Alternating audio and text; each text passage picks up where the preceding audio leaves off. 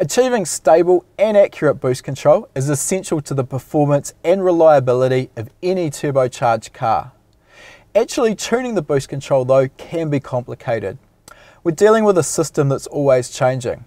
Atmospheric conditions, the amount of load on the engine, and even the exhaust temperature can all play a part in the boost control.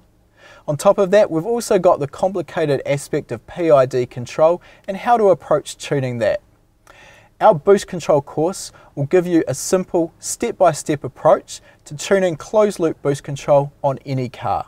Our boost control course covers the general theory behind both open-loop and closed-loop boost control. These theories are applicable to any ECU and any platform. Following from this, we have our worked examples where we'll look at a specific ECU and you can follow along to see exactly what steps are required to get the job done. So if you want the rock-solid boost control with minimal lag that properly configured and tuned electronic boost control can offer, this course is for you.